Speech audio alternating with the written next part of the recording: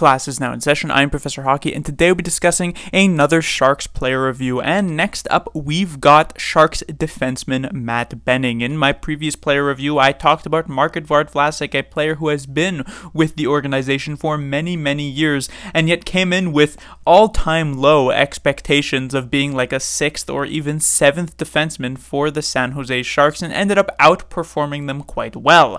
For Matt Benning's case, he falls into an extremely similar bucket, where the only difference really being that he was not on the San Jose Sharks for over a decade's time, and instead was just signed this past off season by Mike Grier. And interestingly enough, both Benning and Vlasic ended up being a pairing for the Sharks for the vast majority of this season. So again, like I said, Benning coming in with the expectations of being that 6th or 7th defenseman, and the contract value that he would sign in free agency of last offseason would indicate that very same thing, signing at $1.25 million cap hit. That is $1.25 million per year.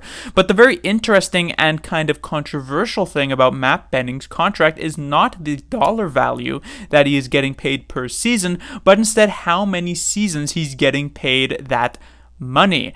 The thing is that when it comes to these fourth line players, 13th forward type of guys, or on the defensive side of things, a 6th or 7th defenseman kind of guy, they usually get signed for like a year, maybe 2 years. And this is because at that type of level, which is that bottom 6 or that bottom pairing, you're kind of a replaceable player. So unless you are really established and really excel in the role that you serve, for instance, let's take a look at Barclay Goodrow from a few years ago with the San Jose Sharks. When he was on that roster, he was a bottom 6 player, but he excelled so much in that role that it wouldn't be the end of the world to give him like a 3 or 4 year deal.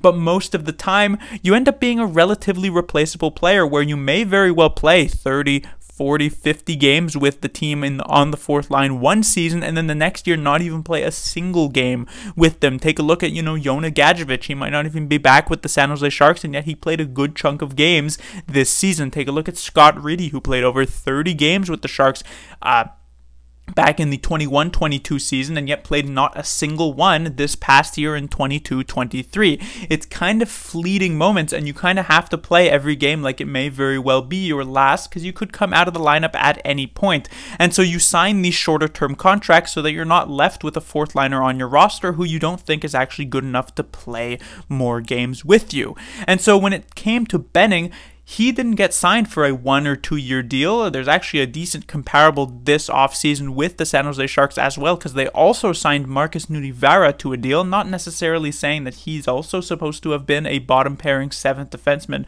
but he signed it for 1 year at $1.5 million, and yet for whatever reason, Matt Benning ends up getting a 4-year deal at that $1.25 million cap hit. So there was a very real possibility that this deal would end up looking decently ugly for the Sharks. It's not as though $1.25 million necessarily burns a hole in anybody's pocket, but it's the type of deal that if this ends up being like a 7th defenseman, and you come into this season and like Henry Thrun outperforms him and Shakir Mukhamadullin outperforms him, so he ends up being like a minor leaguer or like a 7th defenseman, like I said, that $1.25 million that you're then paying for the next 3 seasons as well is not a great look. And yet maybe Mike Grier saw something that I didn't, that most people did not. Maybe Mike Grier is a genius, or maybe he just got slightly lucky, but Matt Benning ended up being more than a serviceable defenseman for the San Jose Sharks, and actually made up a half-decent top 4 defensemen, and ended up also being one of the more efficient contracts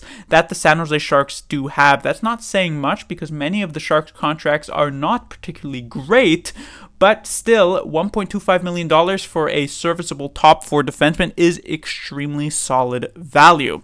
And so if we take a look at the games this season, he played 77, that is almost the full year, 1 goal and 23 assists for 24 points. That is actually second on the team in terms of defensive scoring. I'm not going to necessarily like make up any sort of things that Matt Benning was actually remotely good offensively, but he's on the ice, and at the very least it shows that he was playing in the offensive zone a decent amount to be able to get those 24 points. So there is that. On the plus minus side, obviously minus 17, like it was the case with Marc-Edouard Vlasic, is not super appetizing to look at on the surface, but when you take a look at a deeper sort of examination of it, like I mentioned in that Vlasic video, Vlasic Benning was the pairing that the Sharks had to usually try and shut down the other team's top competition, and so you're going to end up being on for a lot of goals against when you're shutting down the other team's competition, and you're on a bad team as well. So when you're playing against the McKinnons and the McDavids and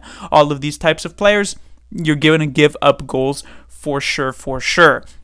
Now, the big reason for why Matt Benning actually found himself below the sort of standings here in terms of ratings compared to Marc-Edouard Vlasic is not necessarily because that I don't like Benning as much as I do Vlasic, more so that Vlasic felt like more of a consistent player over this past season, where there were obviously games where Vlasic stood out in a bad light, but it was kind of few and far between. While Benning did have majority solid games this season, there were also a pretty large handful of games where Benning looked exceedingly bad and was making some very, very bad plays. You see, when Vlasic looked not so great in particular games, it was more so positionally, while Benning not looking good, it was like sort of egregious types of mistakes that lead directly to goals against, and this happened particularly early on in the season for sure, but also many times at points during the season as well.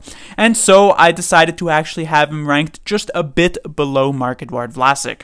In terms of time on ice, he did play a lot more than Vlasic did this season, a good 2 minutes more with 19 minutes and 47 seconds. That is not second on the team in terms of time on ice for defensemen, because Mario Ferraro does win out in that regard, though that is a player who I will get to much later on in my reviews. It does go to show, though, that Benning, as a player who was playing in a sort of top 4 type of role, he gets almost 20 minutes of ice time, and this is considering that he doesn't really get too much power play ice time. They did try him in that role a few times, but very clearly didn't really work out in that second power play type of situation, and so there really wasn't much of it, but it did happen every once in a while. But it just goes to show that that's not necessarily inflating his time on ice here, and much of this was at either even strength or shorthanded. He did play a good chunk of shorthanded time, and a reminder that the Sharks' penalty killing was quite good this season. And so when it comes to a grade, obviously there is no grade from last season. He was not with the San Jose Sharks this past year,